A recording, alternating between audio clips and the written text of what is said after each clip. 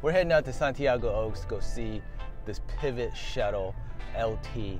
And as far as I know, Pivot does not make low-end bikes. Everything they have spec'd on their bike is in high-end components. So I'm not exactly sure how much customization has done to this bike. The owner of this bike, Mark, this is gonna be the first time me meeting him. So price is pretty high on this bike. $9,000 for the SLX build, and it's about $10,000 for the XTR build. I didn't look into what build he has, but when we get there, we'll find out. We've got breakfast, we've got coffee, and we got the bikes loaded up. So I'm ready to roll.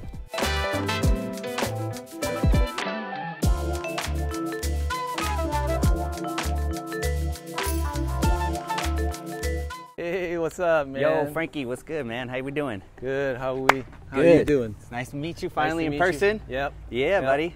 So that is the Shuttle LT. Shuttle LT, yeah. We're gonna finish gearing up and then we're gonna head out. All right, sounds good. Let's do it. It's a beautiful day to be outside, dude. Man. It's great. How long have you had the bike?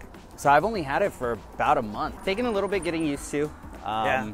Different geometry. Different geo. Definitely a longer reach. Full 29er. I had a decoy, got rid of that, got the Specialized Turbo Evo. Really like that bike, but yeah, this was kind of a deal that I couldn't pass up. I actually got this. This is secondhand. Oh, okay. I bought it used. I'm expecting my second child. Oh, nice. Next month. So cool. My riding time is dwindling very fast. Yeah. Hence is why I primarily only ride an e-bike. That's my only bike. Yeah. This is a DW Link, right? Yes. It's a beast, man. How do you like the Float X suspension? Do you think? You know what? I'm getting used to having an air suspension again.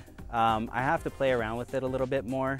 They purposely put this on here instead of an X2 because they wanted it to feel a little bit more playful instead of just super enduro downhill masher. How much of your stuff is aftermarket? Not a lot. So really the transmission drivetrain is one of the things that's like the biggest. And then a couple of like little components like the wolf tooth chain ring. That's pretty much it, really. And then, how do you like the transmission? Oh, dude, it's great. It's so my first good, huh? Wireless drivetrain. So. Did you have the Access before? No, I've never had any wireless drivetrain before. I just used to rock the regular GX.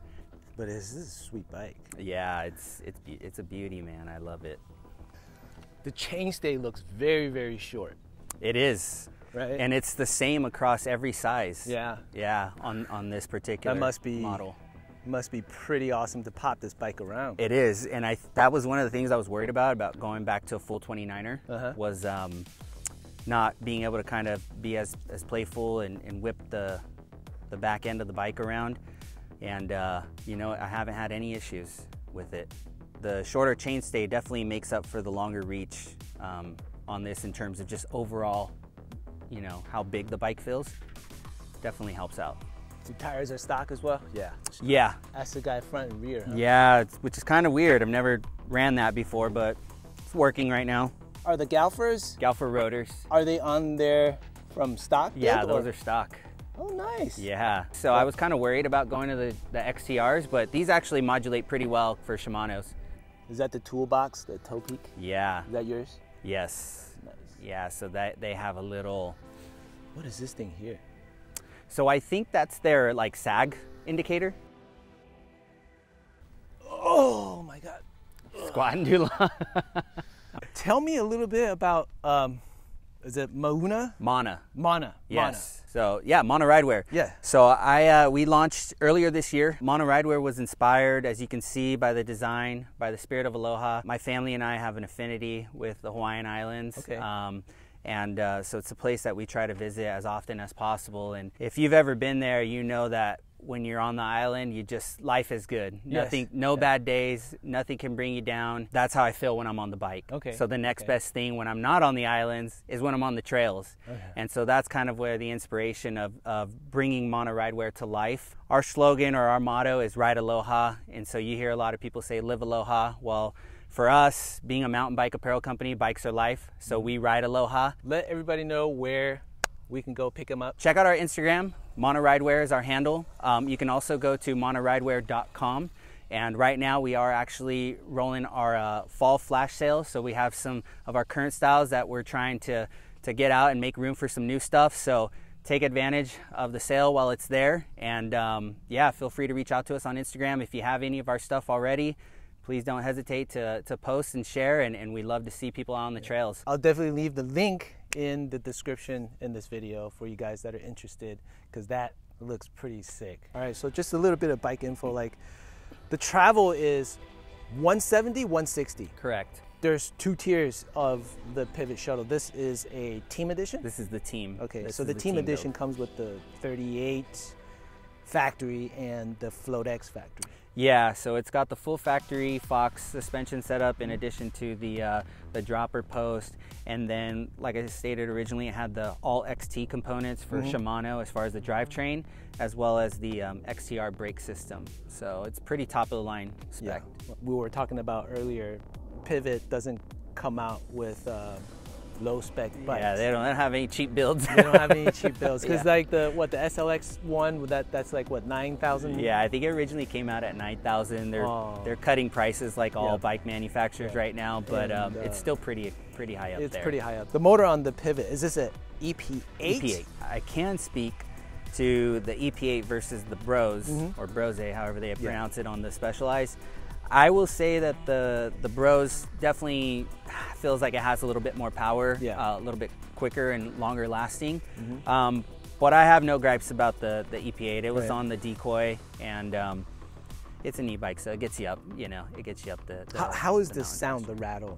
I don't really experience it. There is a little bit of rattle that I heard, but I think that might be internal with the battery. And so I did see something on Lone Wolf on there that they had to kind of make some adjustments to, they were experiencing some noise and rattling, but it's not so much to the point where it's bugging me crazy where I have to do it right away, but it's probably something that I'll look into. Yeah. The battery, this is a very odd numbered battery. This one is a what, 753 or something like that? Yeah, it's like 753 or 756, something like that. Have you tried to drain your battery? I did actually. I actually just took it to the brink of draining it fully. Took it out to Aliso Laguna area. So as anybody that rides down here knows, it's very steep climbing, steep descents, and I did just a little over 4,000 feet and about 21 miles. Cool. And I had probably about 6 or 7 miles on the odometer as far as what was left, so just enough to get back to the car.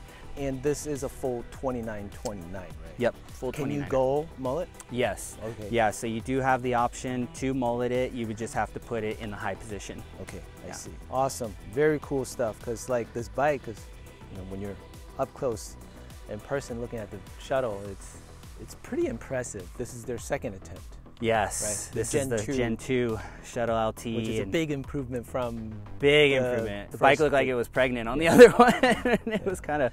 Taser was like that too, right? How do you like this bike compared to the Turbo Levo? Because so I was a little worried about the reach on this bike, being that I'm about 5'8", so I'm not very tall. We're the same height. Yeah, so going to like a little bit of a longer reach was something I was a little bit worried about, and I think it's around 15 millimeters longer from this to the Turbo Levo. Again, kind of going back to how the bike would feel going from a Turbo Levo, with the short chainstay, I don't feel like the back of the bike is too long or the bigger tire is that much of an issue where it's hard to get around, technical switchbacks or anything like that. And so the overall feel of the bike feels great. It's poppy. I don't feel like it's too big. And, I definitely taken on some proper descents since getting it about a month ago, and it just feels like it can handle anything I can throw at it. Since this bike is in the enduro category, how does this bike climb? Because most enduro bikes, they don't climb as well as the Levo or 150 bikes. It climbs really well for kind of the geo where it's at. Being an enduro bike, like technical climbs haven't been too much of an issue. I feel comfortable in the position, in a seated position. If I need to get up to get over some rocks or, whatever, any technical pieces, like I feel comfortable standing up on it as well. In your opinion, I know you haven't had this bike for too long, but when one of the first things we notice on any bike when you get on is like, wow, this thing does this one thing really well. In your opinion, what does this bike do well? Just one thing. I mean, it does a lot of different things well.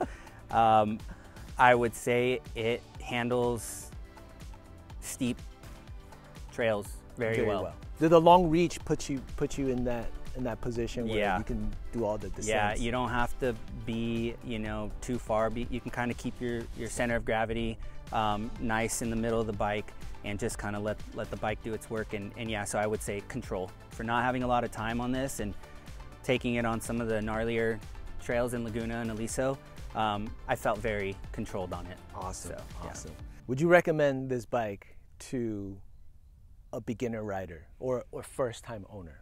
I wouldn't recommend it to like a first-time rider or like somebody that's just getting into mountain biking and they're kind of going directly into an e-bike. But if you've already been riding and you're looking to get your first e-bike, yeah, I mean, if you want a bike that can handle rowdy, technical trails, but also, you know, take it around kind of a mellow ride and just cruise it, yeah, this bike can totally do it all because, you know, when you're climbing and you're kind of just in the regular non-aggressive position, you feel comfortable in.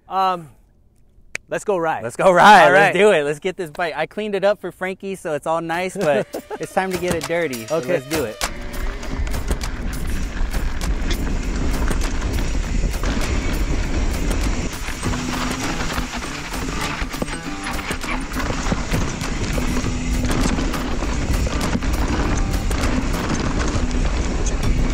Ripping it. Look at that bike go. Whew.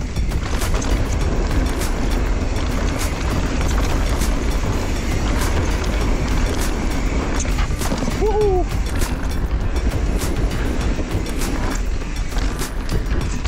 Woo. Look at the way this thing tracks. Look at that. Woo. Woo.